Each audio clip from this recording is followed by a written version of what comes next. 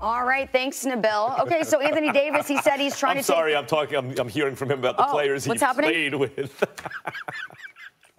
Hey, we're gonna have some video. Max did compliment you in the conference room, though. He said you were a great player. Max, who is the leader on the Lakers? Is this a trick question? LeBron James. Hey, you have to ask. By the way, I just tweeted back at Pamela McGee, JaVale McGee's mom, because I tweeted when they signed McGee. Yeah, when they signed McGee and KCP. You know what Jerry West doesn't do is spend $12 million a year of cap space on McGee and KCP. Why would you do that, Max? Well, why would you do that? Because you don't want to waste cap space on players who are easily replaceable. But I would say this: JaVale McGee ain't easily replaceable. Upon further review, I think that JaVale's mom is right. That $4 million a year on a 2-year deal for JaVale McGee is not bad.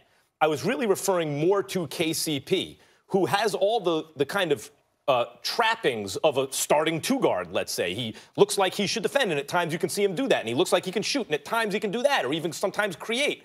But the overall package is less than, like, the whole has been less than the sum of his parts. And that is obviously a Clutch Sports deal, right? They overpaid on a short deal for KCP. They're trying to do business with Clutch Sports. And let me say something. It worked. They got LeBron. This was an inside job. They got so now KCP, LeBron. He left a lot of money on the table to come to the Lakers originally. So why we went? No, he got $17 million. Yeah, he left He had a long-term deal with the Pistons that he left on the table. So before we throw that out, let's go add up the money that he made with the Lakers so far. System, KCP is excellent. He's an excellent defender, excellent shooter. What he didn't thrive in, he can be a good defender. He can be a good shooter. And what he didn't thrive in was the chaos that the Lakers had, and hopefully that comes to a head. Well, the point is that they got LeBron now. He's obviously the leader of the team.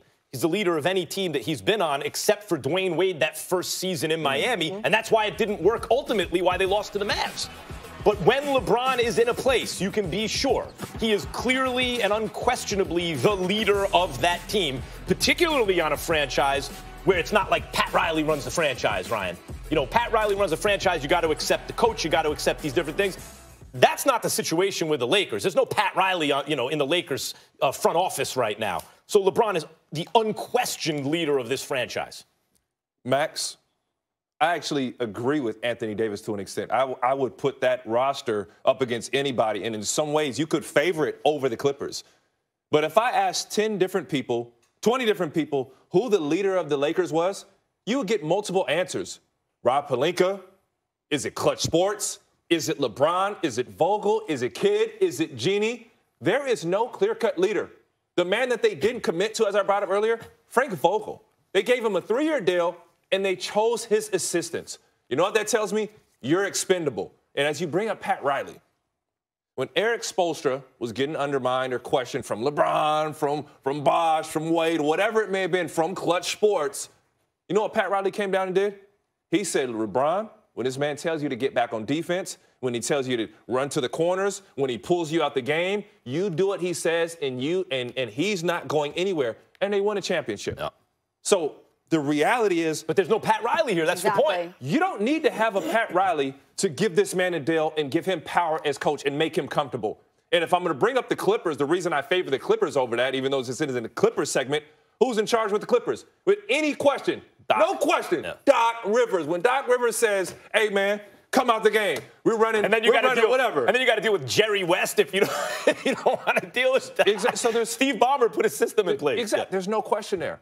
And I don't question the Lakers' talent. It's who's in charge. And I absolutely. There's a lot of disorganization. And LeBron as a leader, as a player, he is the leader, as he should be. But this isn't the Eastern Conference, baby. I understand your analysis. I disagree with the conclusion. The fact is that there is no Pat Riley there. So you're saying there's chaos. There's no clear leader. And that may be the case. But in a situation like that, that empowers LeBron. Because ultimately, if there's a Pat Riley there, you say, who's really in charge? Pat Riley.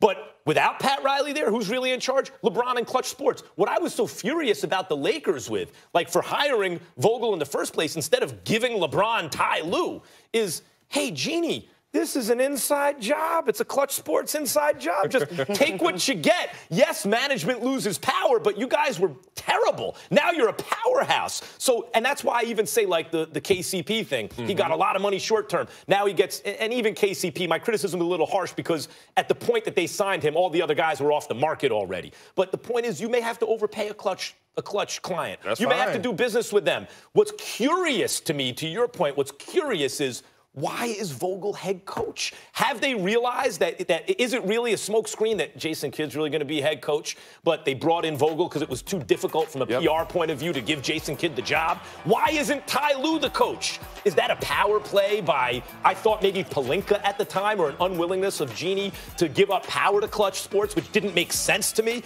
But the big picture to me is, without a clear leader, in the front office, LeBron owns the team. And as we talk about Ty Lue being hired, I thought it was a poor move by not bringing him in. Why?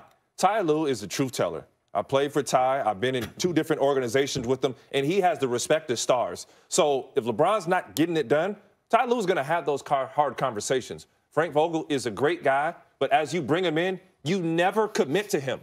It is utterly ridiculous that this man couldn't choose his assistant. So whether it was Jason Kidd, whether it was Vogel, you have to make that call, and that's a tough call that the Lakers didn't make. And I believe this year it comes back to bite them because there are going to be tough moments. There's no championship run. There's no season where you don't have some level of turmoil, inconsistencies, pointing fingers, and shoot, not less than a year ago, probably months ago, people were advising Gene saying, trade LeBron. We don't want him. He messed up what we had. Are you kidding me? Yeah, by the way, I joke a lot with Ryan since the first time he was on Max and Marcellus on the radio about not getting playing time. But the fact is, you were in the league for 12 seasons and would have gotten much more burn had the league not turned into a 3-point, like a stretch 5 league, because you could play in the old school league. And also, and like jokes aside, you did have the best seat in the house, even in games where you didn't play, because you've been on multiple teams and having watched this stuff up close, have better insight than most. You getting soft on me? About these situations. This is very nice.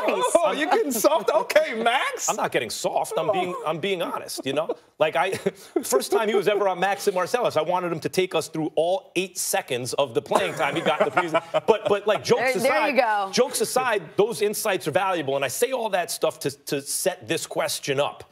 Based on your travels and what you have seen, can this work with the Lakers as presently constructed? Like, I agree with AD. They have the best roster. I do not agree they have the best team. Can this work? I believe it's a front office to coach to player relationship that has to be in set.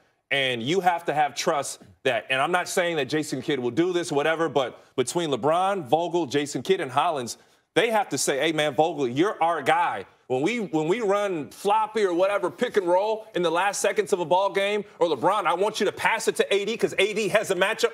They have to go with what Frank says. And if there's any questions, any second thoughts there, they don't get a championship. They don't even achieve what they should, as talented as that roster is. Vogel get out of his first year as coach?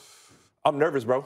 I'm nervous. I'm nervous for him. And he's a great guy. And he knows his basketball, but he's a great guy. I'm nervous for it. Well, you know what? We're going to find out who the real